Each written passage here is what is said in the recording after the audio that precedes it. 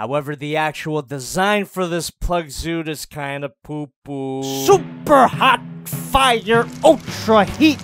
Hot take here. OG Asuka is better than Rebuild Asuka. Let me back off a little bit before I accidentally lose the whole Evangelion community. And instead, let me purposely lose the entire Evangelion community. So I have a few thoughts on the actual character, Asuka from Evangelion. When I first saw the series and first saw this character, I gotta admit, Asuka was kind of a bitch. Tragic backstory, sure, but she was overly aggressive, brash, and too mean to my boy Shinji. Am I the only one who gives a shit about that little pussy? On first viewing, I really did focus on the superficial elements of the character. But on second viewing, courtesy of Netflix, still a bitch, but I understood the character a lot more after thinking about it, after reading up on her, and I can say that I actually do appreciate the character. I wouldn't hang out with her by any means. The depiction of Asuka, and especially her relationship to Shinji, is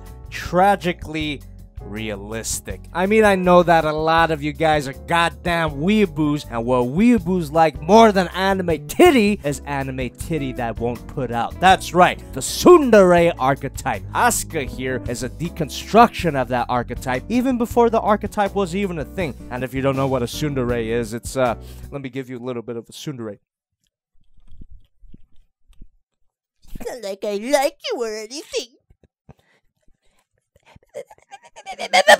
People find that hot. I personally don't, and Asuka is a great example as to why. A character like this would not be functional in real life. She wouldn't be able to express her true feelings in a healthy manner, pushing everyone she would otherwise be attracted to away. And I love that about this character. Asuka is great. Definitely helps that she's also a total badass, being the pilot of Evangelion Unit 2. But let me clarify here. Everything that I just said right now is in reference to a character named Asuka Langley Soryu. This figure that we see in front of us is Asuka Langley Shikinami from the Rebuild of Evangelion, a series of movies that's supposed to be a reboot of the whole series, or a sequel. Let's not get into spoilers here. So my thoughts on Shikinami: take everything I said about the deeper meaning of Asuka and throw it in the goddamn trash. Shikinami is a shell of the original character. They did my girl Asuka dirty. Instead of deconstructing the tsundere archetype, they leaned heavily towards it, no doubt satisfying all you weeaboo pea-brain fucks. And they didn't even bother going into her backstory. Of course, that may change in the final Rebuild movie, but at this point, it's a bit too late to develop Asuka. Also, unnecessary fan service, and what better way to express that than with this